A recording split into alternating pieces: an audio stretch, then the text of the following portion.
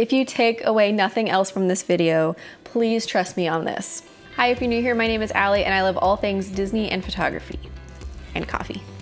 So in my last video, I talked about which kind of camera would best suit you and your family on your Disney trip. So if you haven't watched that one, make sure you go and watch that one before you watch this one. Now, if you've watched that video and you have decided that a bigger camera like a DSLR or mirrorless camera is something that you want to bring to Disney, then this video is for you. We'll cover everything you need to know from restrictions, equipment, and just general need to knows. Now, in this video, I'm not going to talk about anything particularly regarding to like flying with your camera or airport security or anything like that. I'm just going to start from your time when you arrive at Disney. So the first thing to be aware of is that going to any of the parks in Walt Disney World or Disneyland, you will be required to go through security. Now, I believe the security processes between Walt Disney World and Disneyland vary slightly, but they do follow the same principles. In Walt Disney World, you will go through a metal detector, and potentially, but not every time, you will get your bag checked. But over at Disneyland, I believe they are still doing it where you'll go through a metal detector and every bag will additionally be checked. So if you are bringing a bigger camera like this to Walt Disney World, I can nearly guarantee you that every single time you will get pulled aside for your bag to be checked. These cameras are essentially just big metal objects and they will set off the metal detectors every time. So that's just something to be aware of, especially if you're traveling in a bigger party. The rest of your party may go through without having to get their bags checked, but if you are bringing a camera, likelihood is you will be. The other thing to keep in mind is while there aren't any inherent restrictions as to how much you can bring in terms of camera gear,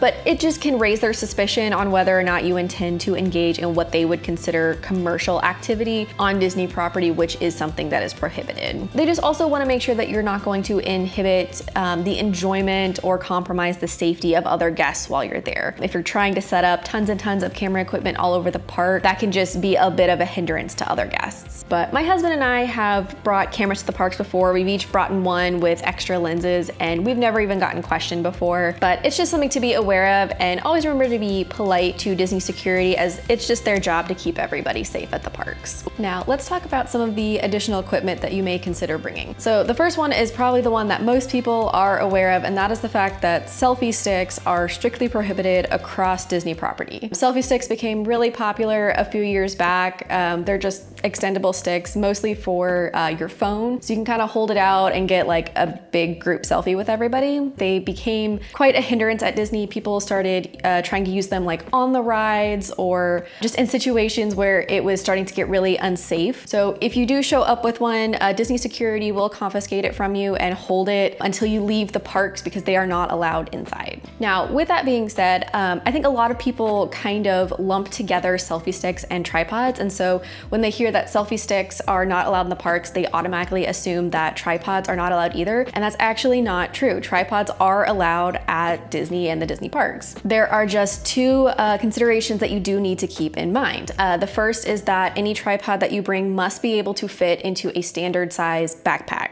Just meaning that when it's collapsed and folded up, you are able to fit it inside a bag. And then the second consideration is that the tripod itself cannot extend over 6 feet. And most of these rules are just for the consideration of other guests. Bringing a tripod that big to the Disney parks, you're gonna be taking up a lot of space, and that's just not considerate to other guests. And this also applies to monopods. So if you're not wanting to bring a whole tripod, but you're still wanting something to help steady your camera throughout the day, monopods are allowed as well. They just follow the same two rules as tripods. Now, if you're concerned that your tripod may be too big for Disney, here's an example. So this is my husband's film tripod. As you can see, even folded up, it's about half my height. It's also incredibly heavy. Like, I cannot imagine lugging this thing around the Disney parks. Like, that would just not be fun. And then as you can see, fully extended, it goes well over 6 feet. So this is an example of the kind of tripod that would not be allowed at Disney. As long as you don't have one of these, which most of you probably don't,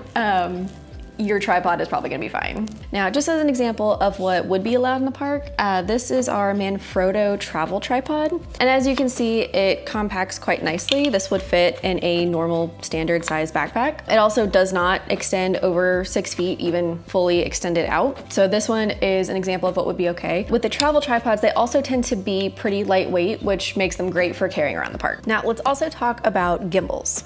So if you don't know what a gimbal is, it is essentially a stabilizer for your camera or even your phone. So that if you're filming or making a video, it'll help to keep the footage more smooth and less jerky. And many of the smaller ones, especially the phone gimbals, can also double as a tripod. Technically, as of recording this, there is nothing on Disney's website that specifically says one way or another about gimbals. However, I do know there are several people out there that have brought some of the smaller ones to the Disney parks without any issue. My general rule of thumb is as long as it's one of the smaller ones, more compact, for example, like the DJI OM6, which is the one that I'm using here. Those typically are fine, especially as long as you don't extend them out. But just keep in mind that Disney security will always have final say about whether something is or isn't allowed in the parks. Just something to keep in mind when you're going through security. Now, let's talk about flash. So unless you are using one of the highest professional level cameras, there will be a flash built into your camera. There are also off-camera flashes that you can purchase separately that give you a little bit more control as to the output of the amount of light emitted from the flash. In fact, you may notice if you're walking around the parks, the Disney PhotoPass photographers use off-camera flashes. Now, as we all know, flash is meant to give you just a big burst of light to help your photos either in dark or nighttime situations. However, at the Disney parks, there's a couple things that you need to keep in mind. There are many rides and shows in which photography is perfectly fine. However, they may not allow flash, so you need to be aware of those instances. Most of the time, this is going to pertain to the shows, and it's mainly so that the flash doesn't distract the performers, and that can be a safety hazard. You'll also just want to be really considerate of the other guests. The flash on your camera can be really bright, especially at nighttime. If you're in close quarters, if your flash is constantly going off, that can be really inconsiderate to other people, and that's just something you need to keep in mind. Now, of course, if you're bringing a bigger camera with you to Disney, you're gonna need something to carry it in. At least to get it to Disney, to the park, especially if you're flying, you're gonna wanna pack it in something that can protect it. One of our favorites is this one here. This is the Peak Design Travel Sling. It works really well for us. It can hold my camera with one lens attached, an additional loose lens. It also has several pockets for extra batteries, the charger, SD cards, and anything else I might need. For us, we really like this one because it's also a really great bag to bring to the park itself. It's small, but it can hold a lot. Because of all the extra pockets, it can also hold some of the extra things that we may need to bring to the parks, like phone chargers, tickets, anything else that we may need. But it's great for being able to put the camera away if we need to go on a ride or sit down to eat for a bit. And because it's designed to hold a camera, it's very protective. It's got a lot of padding on the inside. There are also many kind of backpacks that are available that have the same thing, where they have like some built-in protective storage for your camera, as well as some extra space if you need a little bit more than just like a sling. Something else to really consider is a camera strap, especially if you plan on prioritizing pictures and maybe you're not gonna ride a lot of the rides. So most cameras, when you purchase them, will come with a standard neck strap. If you take away nothing else from this video, please trust me on this. Buy yourself a shoulder strap. DSLR and mirrorless cameras can be very heavy, and to have all of that weight isolated on your neck, I promise you by the end of day one, you will be miserable. So save yourself, get yourself a shoulder strap.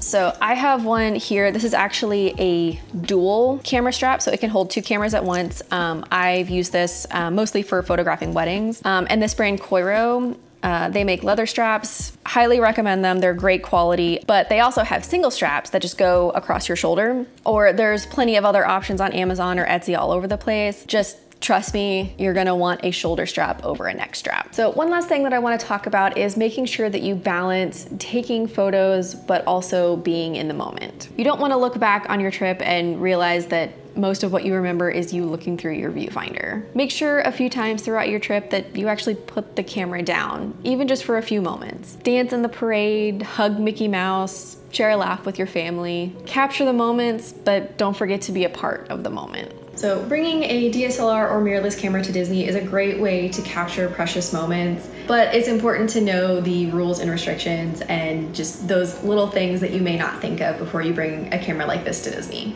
If you're curious about anything I may have mentioned throughout this video, I'll have everything linked in the description below for you. And be sure to subscribe for Disney vlogs, photography content, and much more.